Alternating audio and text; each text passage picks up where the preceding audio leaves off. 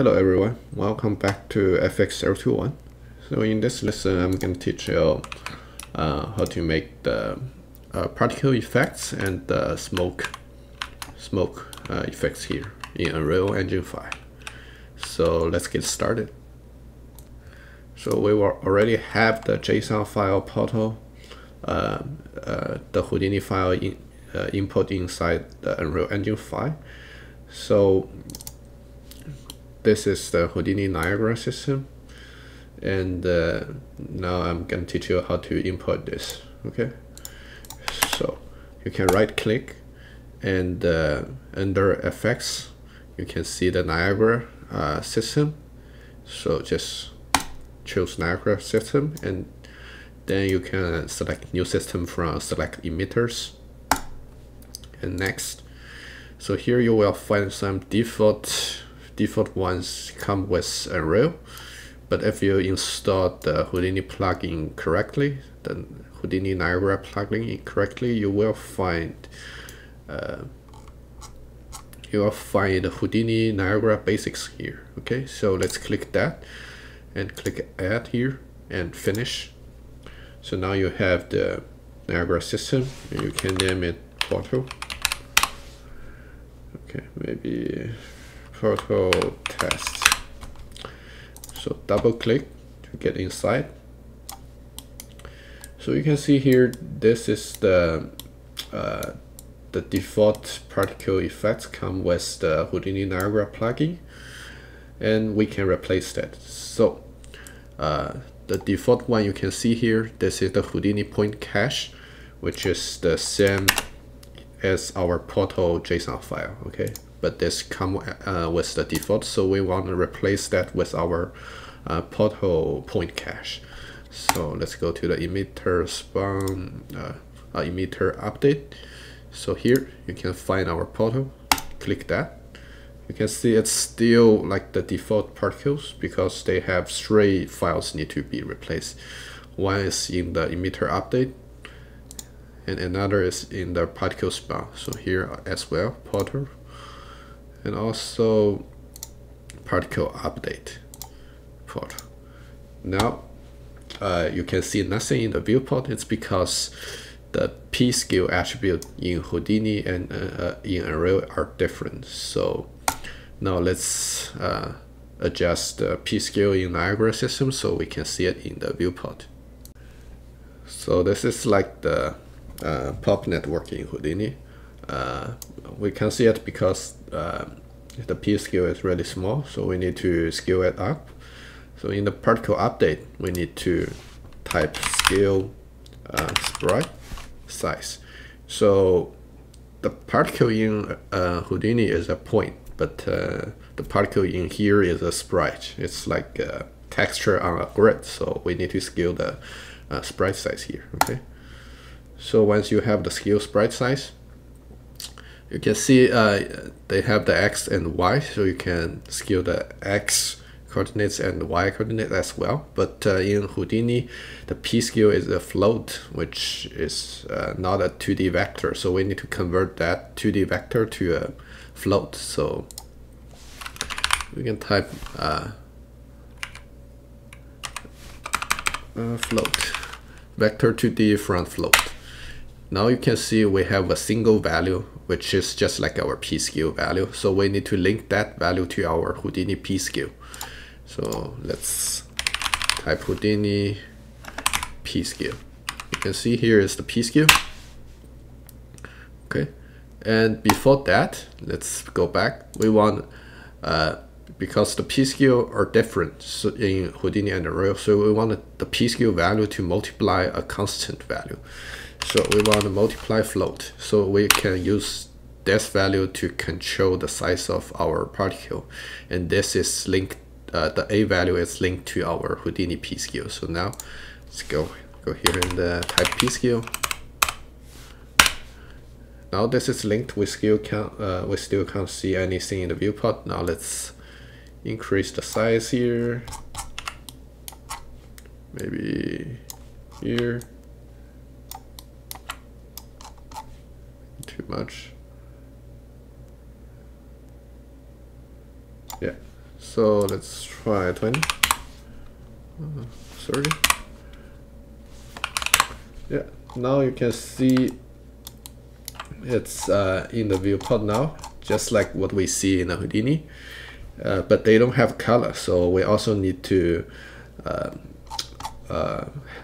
import the color inside Unreal. So in the particle update here, we want type color. Okay, so default is white. You can change it to blue, green, anything you like, but this is the Unreal color. We wanted the color from our CD attribute from the Houdini, so let's do that. So here in Unreal you can see the show advanced arrow here, so click that. So you can see the scale color here. Basically, why we don't use the color to link to our CD attribute is because they have the alpha value, which makes this vector 4. Okay, our CD attribute are vector 3 type, so we want to use the scale color to link to our CD attribute, and we also want to have the ability to control the intensity of the color. So let's multiply vector by float. So for this value we can control the color. Okay, and the vector will link to our CD attribute, and CD attribute will multiply the the color 111, so it will not change. So link that to the CD. You need to type Houdini and find color. So now you can see the color here are exactly the same as in the Houdini, and you can change the float here to make it more shiny. Okay,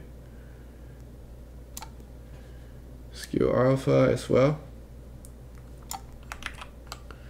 Yeah, so that's basically how you make your import particle inside Unreal, and then you can just drag and drop, okay, into your scene. So next we can talk about the smoke. So for smoke in Unreal Engine, make sure you have the texture input in, not here, it's these textures, and then you need to create a material. So this is the smoke material. This is the texture we export from the Houdini. And what I do is take the RGB color and multiply the particle color. So you can change the particle color in the Niagara system and change the smoke color, so it's not completely white. So you just multiply the RGB to the particle color RGB and plug that into the emissive color. And then take the alpha, multiply the particle alpha, and plug that into the opacity. Okay, and here you also need to change this to, I think, unlit. Just copy the parameter here, and once you have that, you just create an empty Niagara system. And here in the sprite render, you need to make sure you select the material you just created. It's a material smoke 3. And also one thing you need to notice is the sub image size. So basically it will play the texture from left to right, from top to down. So the 11 is 11 multiply 11 is our texture size. So it's 11 smoke texture in a row and 11 smoke texture in a column. Okay,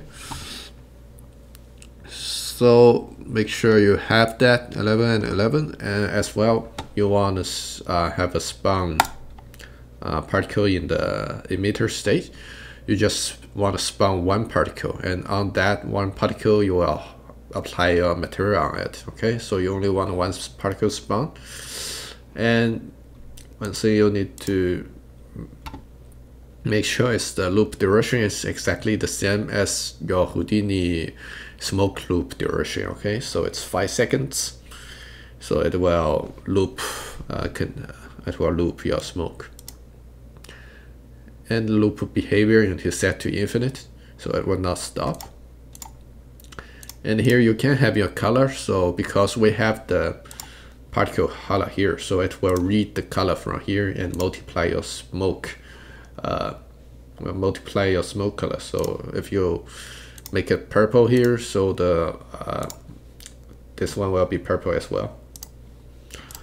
And you will have the sub UV animation also apply in the particle update. So make sure the start frame is 0 and end frame is 121. Okay. And make sure you have the particle link to normalize edge. So that's how you create smoke in Unreal. And then you can just drag your Niagara system here. So also one thing I want to say is that you can use only use the texture. So you know, in Unreal you have the sub UV animation, I think. So I think they have a sub UV animation node in Unreal, and you can apply that, and then it will loop your textures, and then you can apply that on a grid. But the downside of that is you can see the particle system. These sprites are like moving with your camera, so you can see the smokes rotate. Okay, so if you're like, let's say if you're in this angle, the smoke is still like facing at you, so it's faking the effects. But if you're using a grid, then it's not rotating based on the cameras. Okay, so you can use both ways, depends what you like. So yeah, that's it for today. Thanks for watching.